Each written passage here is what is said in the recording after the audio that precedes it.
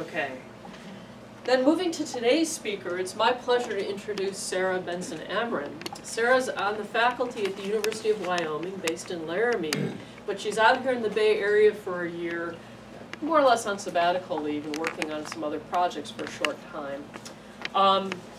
I first got to know Sarah when she got out here this fall and contacted me about wanting to integrate with Behavior Group here a little bit. And we're certainly happy to have you here and welcome and interact with the museum in any way you want. Sarah got her undergrad degree at Cornell in neurobiology and behavior, so good start. That's what my undergrad. She then went on to get her PhD at Michigan State. So Michael and I are both out of Ann Arbor. We have to, hassle there, but up the road at Michigan State, where she worked primarily with Kay Holdkamp. Kay is well known here to many of us for her work on hyenas over the years. And that was, I think, the launching point for some of the themes and questions that we'll hear about today in a variety of animals. After completing her PhD in 2011, Sarah moved and did a postdoc at St. Andrews University for several years before starting her current position in Wyoming. So conceptually, Sarah's program, which obviously she'll explain better than I will, but focuses on animal cognition, and in particular, response to varying types of environmental variation. It could be the social environment, short-term environmental change, in some sense longer-term anthropogenic change now as well. So things like problem solving, social learning, personality, and a variety of questions like that, both in natural and captive settings. And although I think those of you know Sarah's work, first think of her in hyenas and things like that, she's actually not going to talk so much about carnivores today. She's giving a wildlife lunch on October 5th, and we'll talk about the carnivores there. Today, the taxonomic focus is going to be a little bit different, zebra finches, and you'll hear more about that in a second. I think the last thing to say, other than again welcome, is somewhere I had the fun facts that Lelania always requests. So, fun facts about Sarah. I'll read. I once sat on a wild, very much awake hyena to remove a can that was stuck on its head. And I was surrounded by a circle of Maasai during this incident. So one of those on-the-spot teaching moments, right? Okay. Field biology. Her second fun fact is I discovered that, in my experience, the one thing that a hyena would not eat is 10-day-old unrefrigerated meat. Thus, my dissertation experiments made me very confident in my decision to be a vegetarian. Yes. Great. With that, I'll turn it over to Sarah and let her tell us about her work. Thanks, Sarah. Thank you. Thank you so much for coming today. Thank you so much for the kind invitation to speak. I'm really excited to be here to tell you about some of the work I have going on in my lab at the University of Wyoming. So, as Eileen just said, typically a lot of my work has focused on carnivores and thinking about ecological influences on cognitive abilities. My prior work was mostly with spotted hyenas, and my current lab has a raccoon project that's now sort of morphed into a mesocarnivore project, particularly focusing on urban carnivores and how cognition might facilitate adaptation to urban environments. And so currently we're studying captive and wild populations of raccoons, skunks, and coyotes. And I will get into all of that work in more detail in the Fisheries and Wildlife Seminar in a couple of weeks. So if you're interested, please come to that. And I'm sorry I don't have time to get into that today. But we also have some work in my lab on Asian elephants as well, which I won't have time to talk about, but I'm happy to chat about with anyone who's interested. Just to give you a little preview, like we're at the movies, and this is the preview of future films. Some of the work we're doing right now is trying to get automated puzzle boxes or sort of feeders to test, in this case, reversal learning in these mesocarnivores, with the idea that we can put them out in the field and it will automatically identify the animal that's approaching it and then present them with the appropriate test for that animal. So that's something we've done in captivity, and we're now moving into the field this season. And again, I'll talk about that work in detail at the Fisheries and Wildlife Seminar. And then another area of research in my lab that I unfortunately don't have time to get into too much detail on today is work that we've done on the evolution of cognitive abilities, in particular problem-solving abilities within carnivores. So in this project, we had a very large comparative study where we tested 153 individuals from all of these species represented here, so 41 species from 9 families within the order Carnivora, and we presented them with this novel problem-solving task and asked, does relative brain size predict performance on this task? And it does. So this is again work that I'll talk about more in that fisheries and wildlife talk. But for today, I want to tell you about other work that we have in my lab, a separate project we have going on investigating individual and social influences on problem-solving abilities. And for this work, we're using a very different study system of zebra finches. So zebra finches are really great for these types of questions that we're interested in asking because they're a model system, so we know a lot about them from various aspects of their behavior and genetics, communication, etc. So there's a great base there for building our study system on. And then also for us, they're monogamous, and so they form these monogamous pairs. They have relatively low levels of extra-pair paternity in the wild, and for our purposes, they are pretty easily kept in captivity, and they readily breed in captivity. So they make a great system for the types of questions we're asking. And I'm going to tell you about a few different projects we have with the zebra finches. The first was work done with Neil Cheat-Boogert, Tom Morgan, and Kevin Leland out of the University of St. Andrews. Where we asked whether pair bonds help individuals to coordinate their behavior and pool different skills to solve complex problems. This work was inspired by the fields of research in collective decision making, where in recent years there's been an intense interest using both theoretical and empirical approaches and in trying to understand how groups of animals make coordinated decisions. To elucidate factors that lead to animals taking leadership roles in these different situations, and also to try and understand how animals can synchronize their behavior. And so as we know, groups of animals often have to coordinate their behavior and make communal decisions, and leaders and followers can frequently emerge during these collective actions. And leaders can be those individuals with the most relevant knowledge at a particular period in time. So if you think about matriarchs in African elephant societies leading families to watering holes that they visited in the past. However, it's unlikely in many scenarios that only one individual will have all of the relevant knowledge for these scenarios at all times. And in fact, it's quite possible that different individuals will possess relevant knowledge at any given time.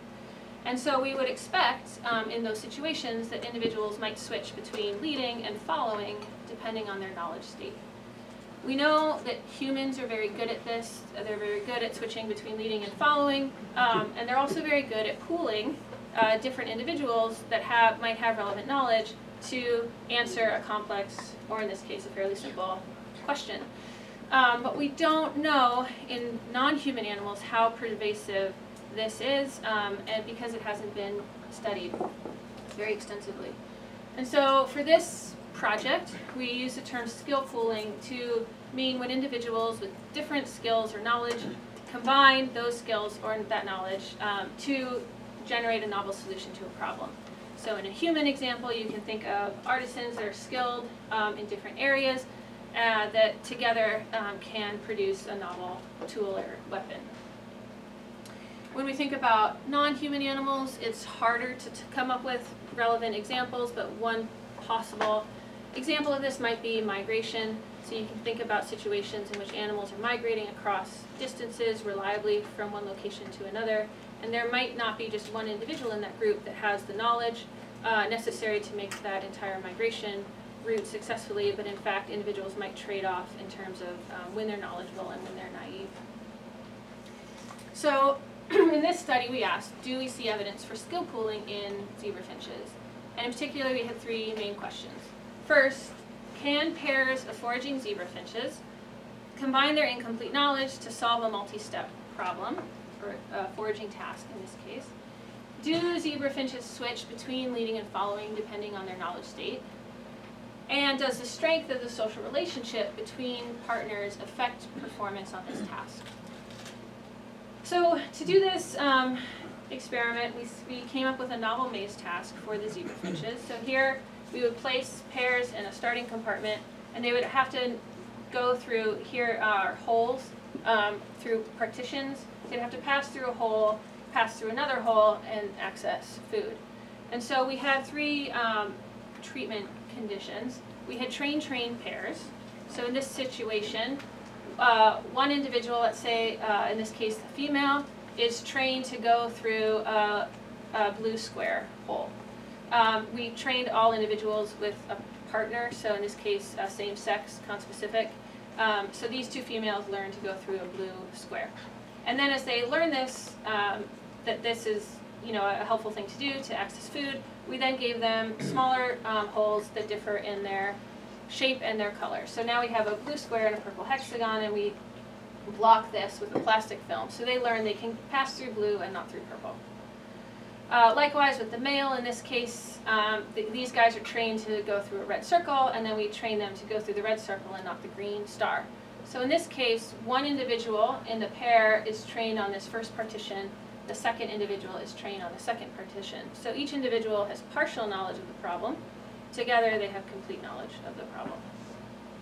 We also had control pairs where these birds were housed in identical conditions, but they weren't presented with partitions before testing. And then we had trained control pairs where one individual in the pair is trained on one of the dividers, the other individual is a control bird, and we pseudo-replicated. So females and males were trained equally on the first versus the second partition, and on the different colors. So we had some birds trained on the red circle and some birds trained to go through the green star, for example.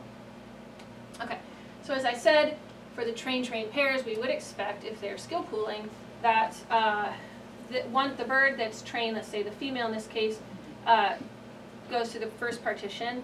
So you can see this in animation. So she leads through her first partition because she knows that decision, and then waits, and then the male should lead through the second, and the female should follow, and they should both find the food. So to go through all of our predictions, we expected that our training would work. So we expected that the trained pairs should do better than the trained control and the control pairs, that the trained birds would lead when faced with their trained partition, and we expected that pair-bonded birds should do better on this task than pairs of familiar conspecifics. In this case, the familiar conspecifics were housed together for the same amount of time as the pair-bonded birds. We had same-sex pairs of familiar conspecifics, so female-female and male-male. So they were very familiar with each other but not bonded. So 32 pair-bonded birds, 64 familiar males, and 24 familiar females. And we found that our training worked, so that's always helpful when you're doing these studies to know that what you're doing is effective. So here's our percent of successful individuals, and our trained pairs do significantly better than the other two conditions, so that's helpful. Trained birds were also less neophobic. So neophobia is a fear of novel things, and in this case it was measured by their latency to make the first decision, to pass through the first partition. So birds that are less afraid should move through the first partition faster than birds that are more afraid. And we found that the trained birds moved significantly faster through the partitions than did the control birds. We also found that when faced with the partition that they were trained on, the trained birds chose correctly and took the lead. So here is the percent of trained individuals when faced with the partition that they were trained on. So almost 80% of the time they led through that partition and made the correct decision. Less than 20% of the time they followed, but still made the correct decision. And then they very rarely made the wrong decision, either leading or following. So far our first two predictions are met. Now if we look at the effect of social relationship on performance in this task, we find that as predicted, the pair-bonded birds do significantly better.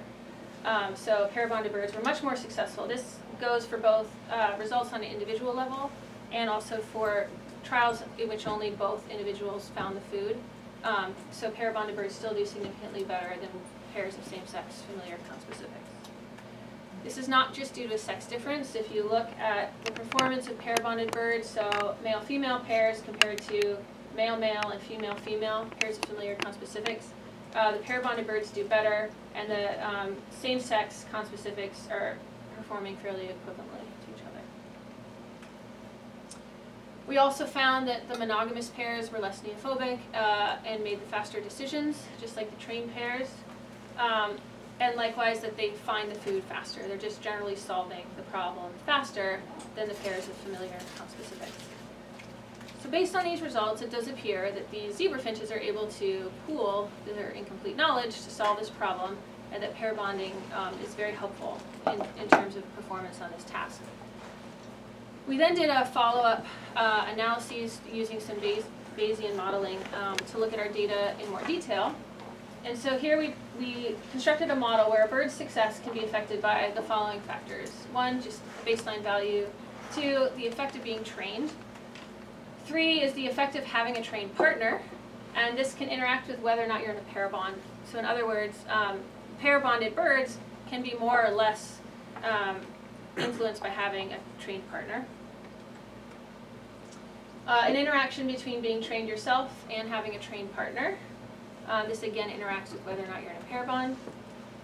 Just the general effect of being in a pair bond. An effect of sex that again interacts with being in a pair bond. And then a random effective pair. So this accounts for the fact that an individual bird's success may be contingent on that of their partner.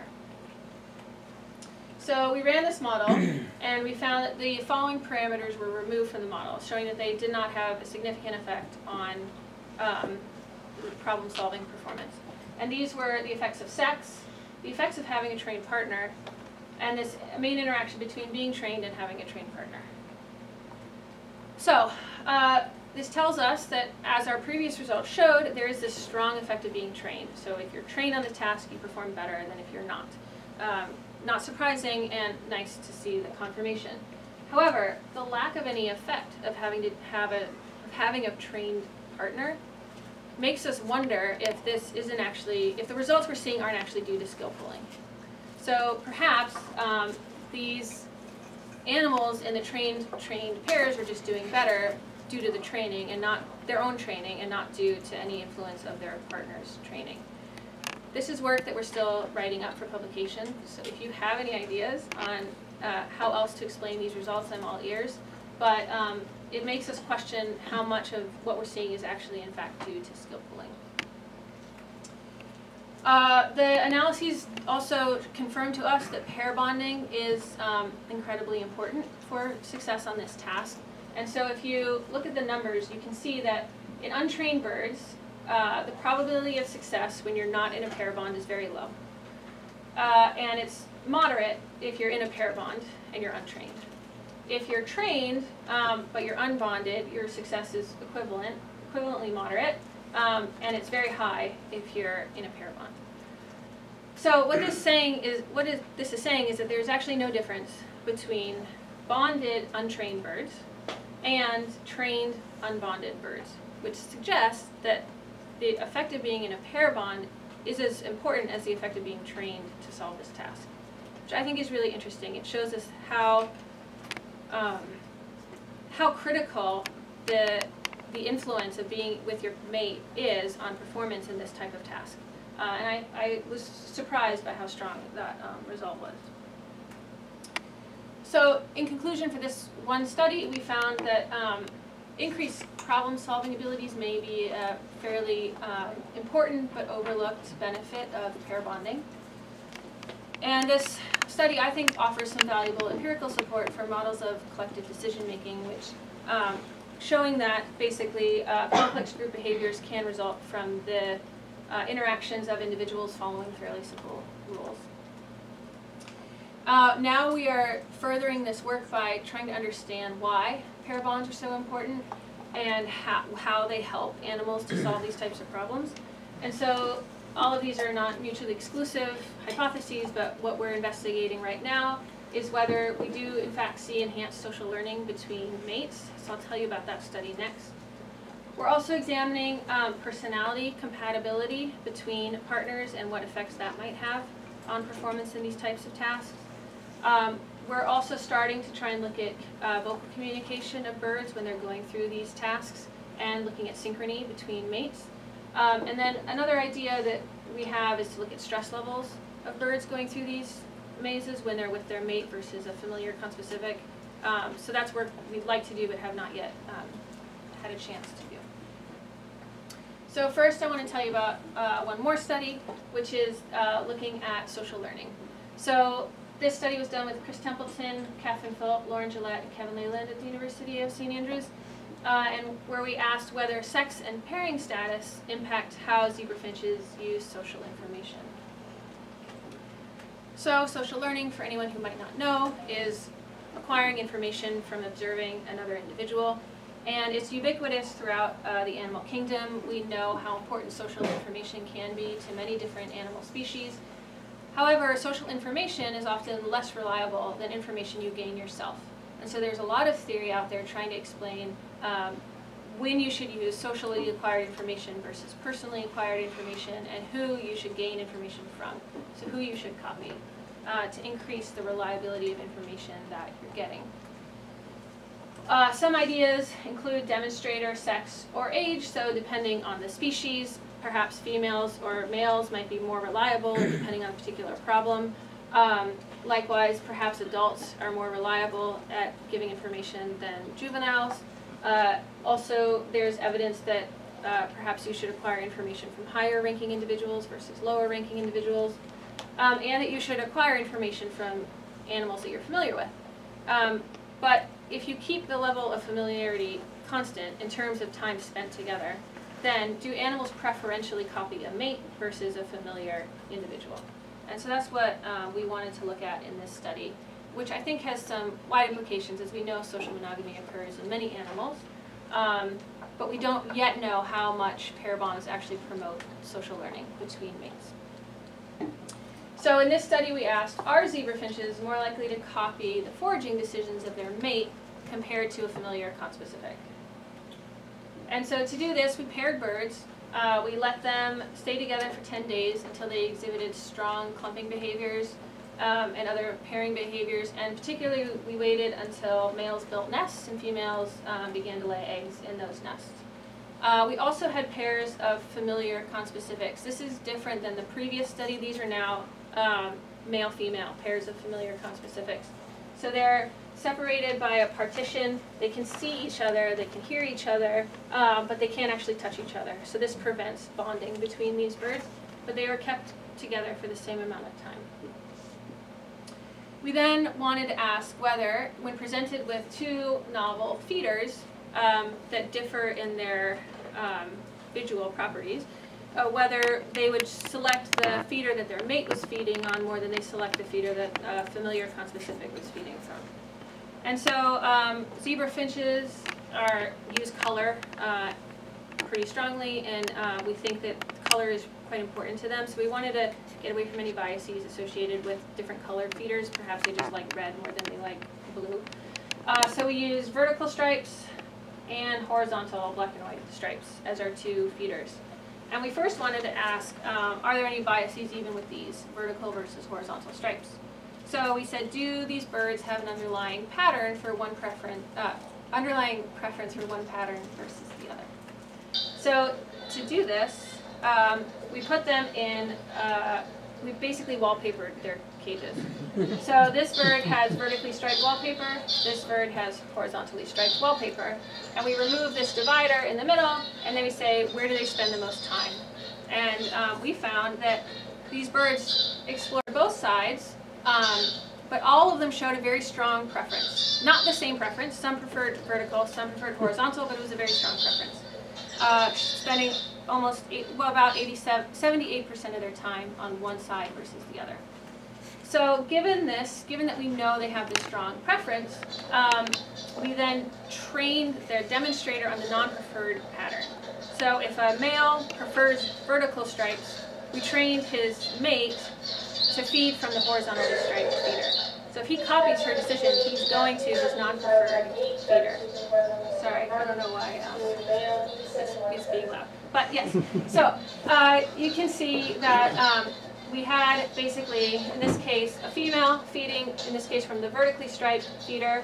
The male is over here watching through a mesh partition. And then when her demonstration is over, we remove her, we pull the partition, and we give the male a chance to choose between those two feeders.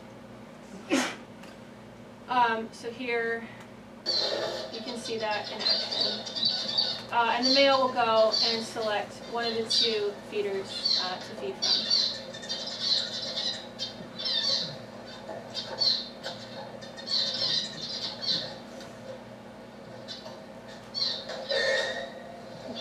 There you go.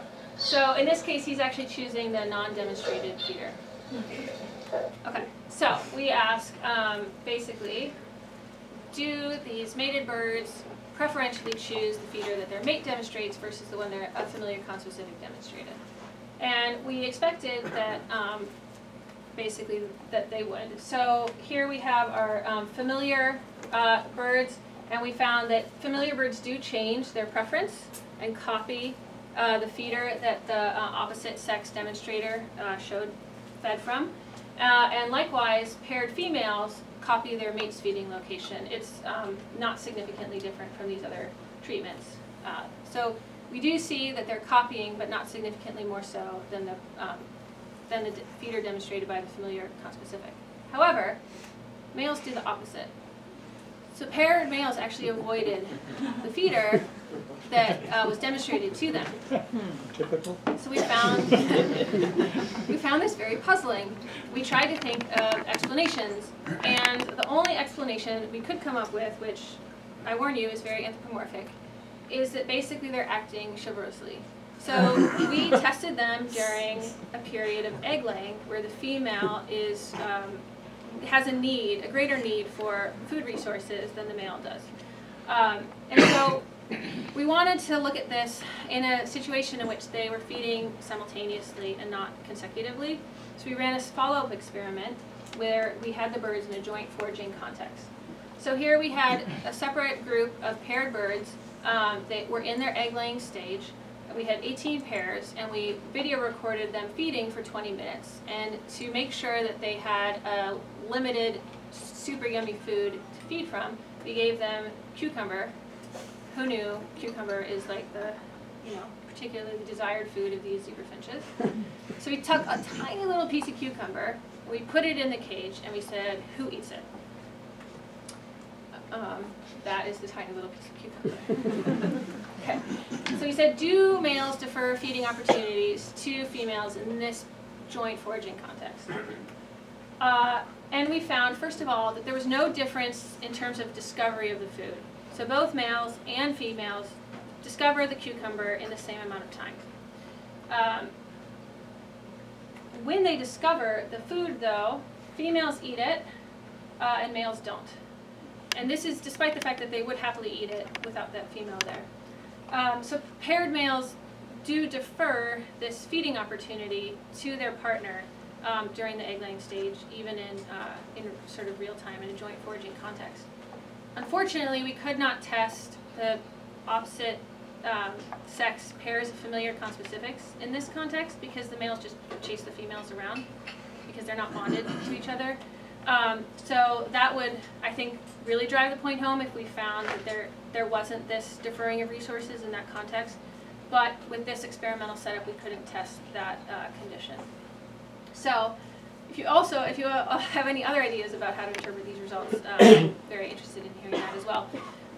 For us, the next obvious step is to basically test these birds not during egg laying, but during other times in the breeding cycle and see if these results hold, or if it's only during this particularly nutritionally demanding egg laying phase. And so that's a next step that we're pursuing, but we don't have data on that yet.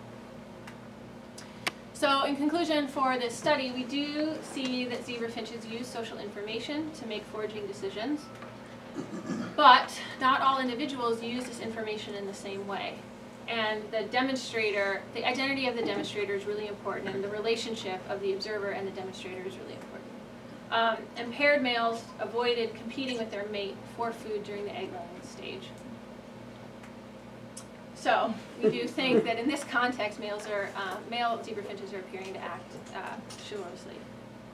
So to follow up on the initial skill pooling results, we are also now looking at personality and how it relates to problem-solving abilities and how the personality of a pair, the compatibility of different personalities can influence joint problem-solving. So this is a work that we currently have going on in my lab at the University of Wyoming. This is being led by my PhD student, Lisa Barrett, by an undergraduate student, Jessica Marsh, and my collaborators, Neil Cheevoger and Chris Templeton.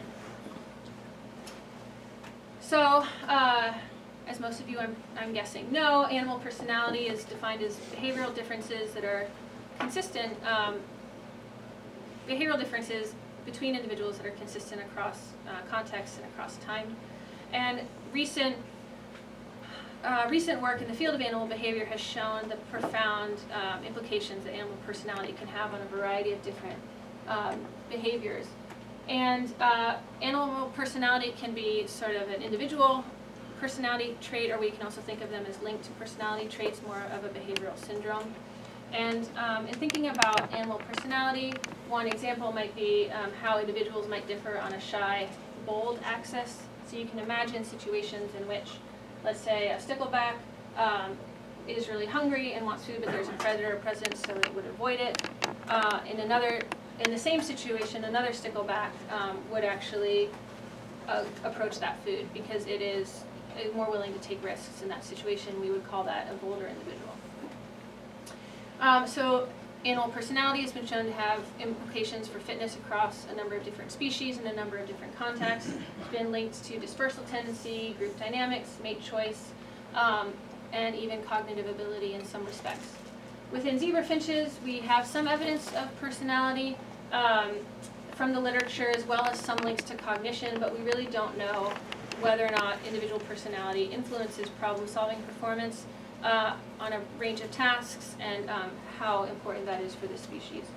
So in this next study, we wanted to ask, does personality predict problem-solving performance? And if so, which personality traits are the most important? So we first asked, do we find traits that are repeatable across time in these zebra finches that would indicate personality? And then we looked at whether or not we find evidence for different personality traits influencing problem-solving abilities. Specifically, you can imagine certain predictions, like bolder individuals should solve tasks faster than shyer individuals. So in this study, we had 41 zebra finches, 20 females and 21 males. We ran a series of different personality assessments. So one was general activity. So here we basically just asked, how much do birds fly around in their cage in a given amount of time? We also looked at neophobia, or boldness, so we presented them with novel objects that they hadn't seen before, Thomas the Train, or a yellow crop. We said, how long does it take them to feed next to this novel object to measure boldness? And we had a number of different objects that we showed to them. We also looked at aggression using mirror pecks, so we presented them with a mirror and asked basically how much do they interact with that mirror, assuming that they think that that's a different individual, not themselves. So we're assuming some intelligence, but not a lot of intelligence. And you can see this is one example of a fairly aggressive zebra finch in that scenario. And then we also looked at within group interactions. So we looked at dominance over a single feeder in a group setting. These guys, we painted all of their heads with pet safe paint so we could tell them apart from the top without being able to see leg bands. Okay, and then we presented them with a series of problem-solving tasks. So we had 3 different tests that we gave them. They had 30-minute trials with each test, and we looked at, do they solve the test? How long does it take them to touch it? How long does it take them to solve it? And actually the time they spend actually working on the task versus being distracted, things like that. And so here's just one video of a bird solving the string pull task. So they first have to inhibit this response, just go straight for the food, because it's a clear tube. And they then have to figure out that they have to go to the side and pull the string to get the food out. This is the wire pull task. Again, they have to inhibit this initial response, just peck at the glass, and learn that they have to pull out the wires in order to create a big enough hole for them to stick their head into this and get food. And here is the lid removal task. So you can see they take a variety of approaches to actually get this lid off. Some of it's just pecking. Some birds actually just pick the whole thing up and fly away with it. So we saw quite a diversity of behaviors when interacting with these and different solution types. Okay, so first we ask, is there evidence for personality in these birds? And we do see that dominance was repeatable across 10 trials. Our measure of boldness as well, same thing with activity, same thing with persistence. And so we do see some evidence that in these measures, which we're able to look at repeatedly, there is evidence of consistent individual differences across time. I should say that one very classic measure of personality is exploratory behavior. And we've tried very diligently with our zebra finches to get them to do some of these classic tests where you have a new room and you have these artificial trees in the room and you see how many of the artificial trees they touch in a given period of time. And zebra finches just won't do it. They just hunker down and stay put. And we've tried everything to get them to move around this room and they just won't do it. So we don't have that classic measure to compare our results to yet. But we're working on it. I think I have an idea for how to get them to do it using nest boxes and nesting material instead of artificial trees, so stay tuned. But we also these data are hot off the presses, so these are all individual personality traits that we've looked at this point, but we're now doing a more like principal component approach to look at the data all together and to see are there any sort of more general personality axes that might be going on in the species that might predict problem-solving success. So in terms of just looking at related personality traits, so far we see some indication that activity and boldness may be related. So birds that are more active are also bolder, as you can see here. So here's our average latency to feed, so boldness. So if you are bolder, then you're down here, whereas if you're shyer, you're up here. And our average activity is basically how much they move through their home enclosure. So we see some evidence that these traits may be correlated, but it's still weak evidence. And so, but those are the only correlated traits we found thus far. And in terms of problem-solving success, we found that we see quite a bit of variation across individuals and how many tasks they're able to solve. So some birds weren't able to solve any, some birds were able to solve all three, but the majority fell in one or two of the different tasks. All of the tasks were presented in the same order to each bird, which will come into play in a second. We do see some interesting sex differences. So females tended to be more successful on the tasks than males, at least in the wire and the lid flipping task, not in the string pulling task. So I'm not sure how to interpret those results yet, but something to think about. And we do see that boldness influenced string pulling success. So bolder birds were more successful at this task. String pulling was our first task that they saw. So it's possible that more neophobic birds were less successful in the first situation, but then they maybe habituated to the testing overall, and so neophobia was less important for later tasks because boldness was only important for string pulling and not the other tasks. In terms of sex, in terms of wire removal, sex was the main predictor variable for problem-solving success in that task. And then in terms of lid flipping, we found that persistence played a strong role. Lid flipping was our most difficult task, and it was the last one that they had. So it's possible that on the more difficult tasks, we see that persistence comes into play, whereas when the tasks were easier, persistence wasn't as much of a factor. In terms of overall predictors of problem-solving success of the 3 problems, we found that on average persistence does pay off in terms of if you're able to solve all 3 tasks versus only 1 or 2 or none. But no other personality traits that we measured so far have shown a strong link to problem-solving success. So as I mentioned, we're following up on these initial analyses by looking at this as in a more multivariate approach. So we'll see if that informs these results at all. And then we're also now running these personality assessments again. So it's been about 6 months since we did the initial ones.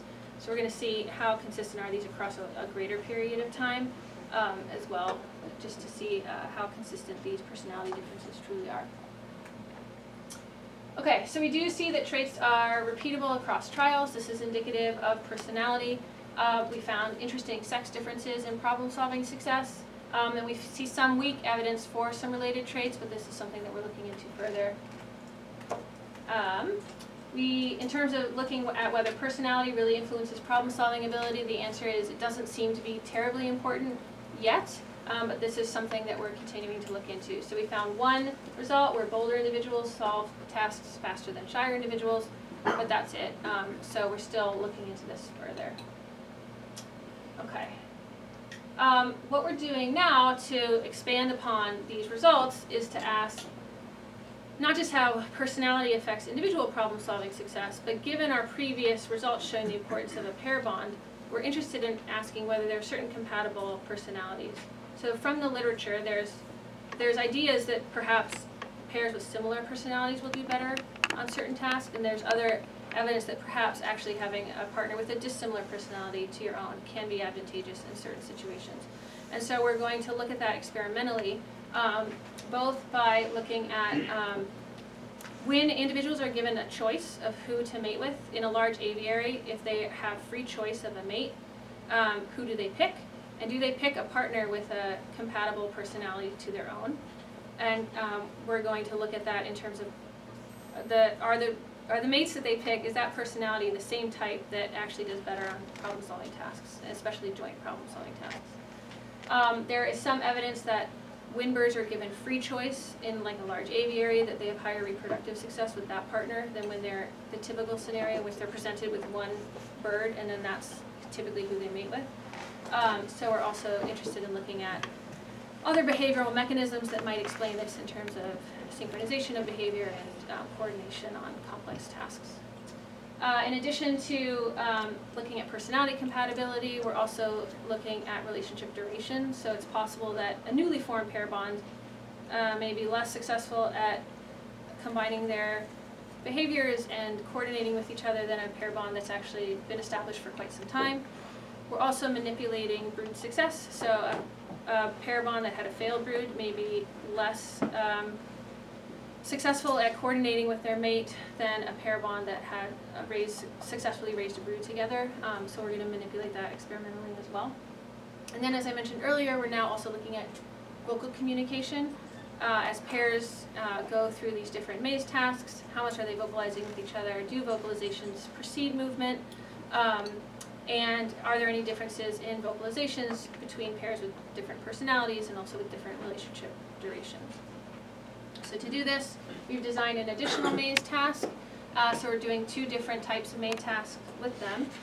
And now we're also doing some social learning work to follow up on this. So here's one example where we have some birds that are trained to pull a wire, other birds that are trained to pull out a stopper. And if they both do this, then food falls through down to the ground. And so these birds, as I mentioned, zebra finches are somewhat intelligent but not very intelligent. So these birds took about 2 months of training to get this, just to pull the wire or to pull the stopper. So you can see, I think, just a short video of this here. Sorry, it's hard to see very clearly. So one bird pulled out the wire, the other one pulled out the stopper, and then they get the food. So it took months of daily training to get them to the point where they were reliable enough that we could actually run these tests with them together with their partner. However, interestingly, we've only done, I think, 5 pairs right now, but we are finding that when we test them in individual tests subsequent to these pair tests, the partner has often learned the new solution. So even though it took them months to learn their own solution, watching their partner do the other solution, now they're performing it reliably after just one, even just after one exposure. So they are getting information socially. We are looking into this further. As I said, we've only done 5 pairs, but it does seem like there's something there. So we'll see how that comes out compared to control pairs. So with that, I just want to acknowledge the myriad funding sources, the myriad people that have been very helpful on these projects, all of the permissions I've had for my research, and then I'm happy to answer any questions.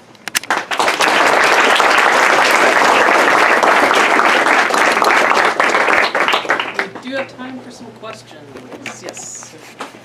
Yes, this is really interesting probing you're doing here. And I'm wondering, it seems like the structure, which I think everyone is familiar with, you know, developing problems that the birds, in this case, might be able to solve physically and behaviorally and so on. You know, that all comes from us. And although you had, I tried to listen, and you had a couple of, you know, oh, in the real world. So that's my question, essentially. Like, are you reflecting aspects of reality that these particular species whose sociality you're examining are pertinent to their real world? Or are you, I mean, what is the mix? Or like human solve this task problems? It's not immediately obvious to me that those two are deeply integrated. Okay. It's a great question, and yes, we are trying as best we can to give them ecologically relevant problems for the particular species that we're studying. In this case, with the zebra finches, when you think about their natural environments, they're in these large flocks. They're in Australia.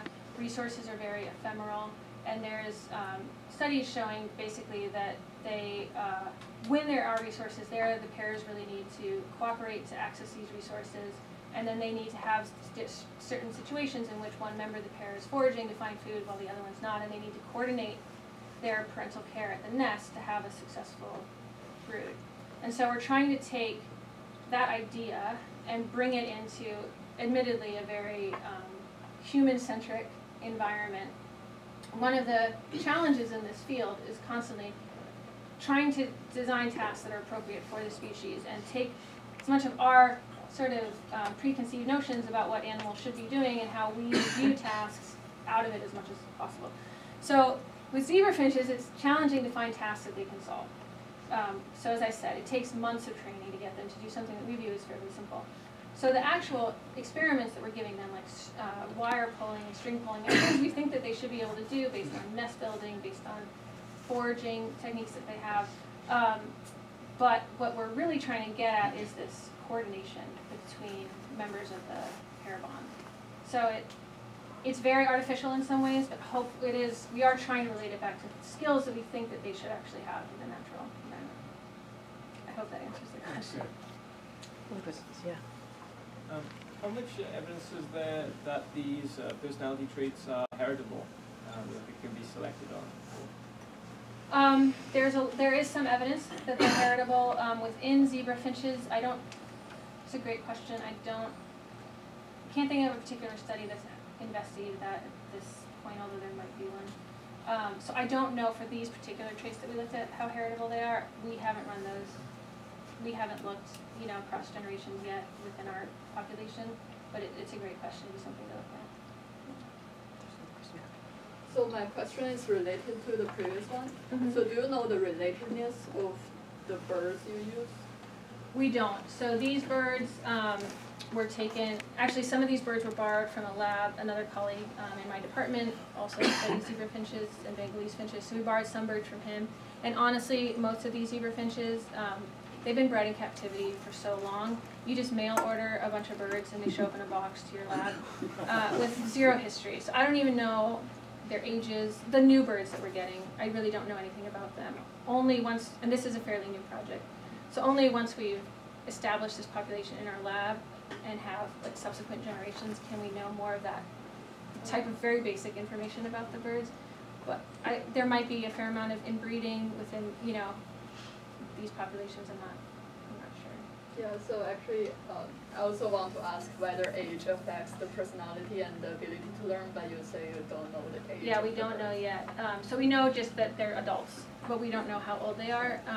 So now, hopefully, we're going to actually have them breeding, and so we'll have these younger birds, and we can actually look at questions like that. Chuck? A couple of related questions. Do you know the endocrinological status of the birds that you're assessing the behavior of? Are they fed ad libitum or before the tests take place?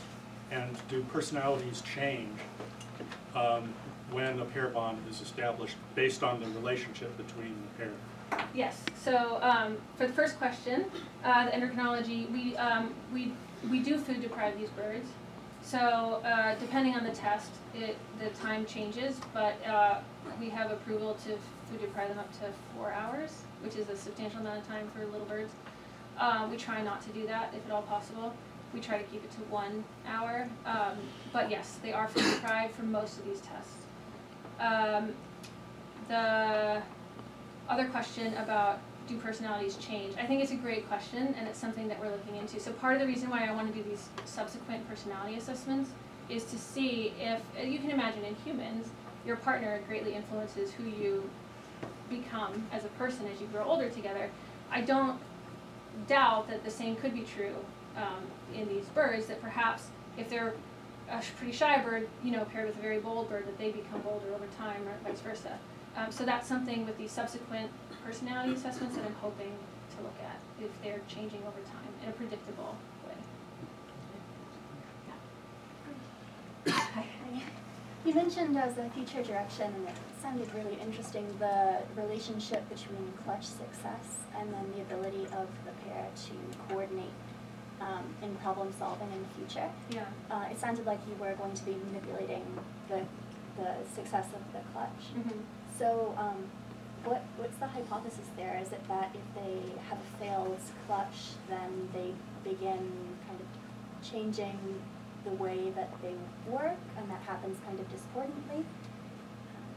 The idea there is that you can imagine if they have a failed clutch, that they may become less, basically, interested in their partner, or maybe, there's some disharmony there that may then come out in terms of thinking about behavioral coordination, whereas if they have successfully reared a clutch together, then they might be more in sync with each other. That could be just the actual, all the behaviors involved with feeding young and all that might produce that.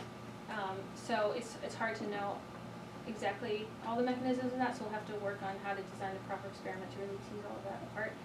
But yeah, the idea is that in the wild there are instances where you have failed clutches and the birds move on to a different partner. So we're basically trying to see behaviorally, if you have a failed clutch, does that then negatively affect your coordination with your partner? Question more, Amran? I was thinking about your results about the chivalry, which I thought was really intriguing. Like the males basically provisioning their partners by giving up food. But I was trying to think of any other explanation. One might be if the males are kind of guarding the females while they're foraging, like being vigilant.